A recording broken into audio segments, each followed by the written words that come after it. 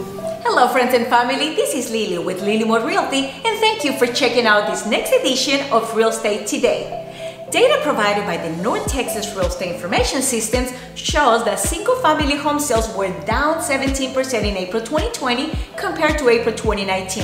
And this is what we expected as stay-at-home orders were in full effect and we as a community began to adapt to our new normal.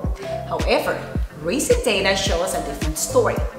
Showing time data, which is real estate's predominant home scheduling system, has shown us that showings have increased week over week since mid-April, and there are now as many showings as there were prior to the stay-at-home orders going into effect. So happy to report that in Dallas-Fort Worth, the spring market has arrived, even if it's a little late. I've had several new listings go live this past couple weeks and many more go on the contract, so we are experiencing this firsthand. I would also like to highlight a new trend that we're seeing. The last few years, condos, townhomes, and moves into major metro areas with high walkability scores offering shopping and dining options were on the rise.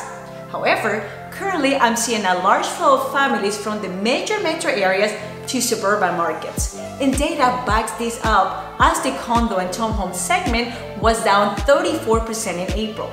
We have all had plenty of time to reconsider our own homes after sheltering in place for weeks at a time. And in a lot of cases, there are things about our homes that are beginning to drive us a little crazy, whether it is more space, an updated kitchen, or even wanting a pool.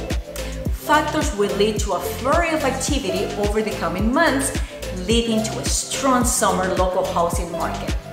Please do not hesitate to reach out if you would like to explore your own options. We would love to set you up for success too. Thank you again for watching this video and wish you many blessings. The one you call for all your real estate needs, yeah.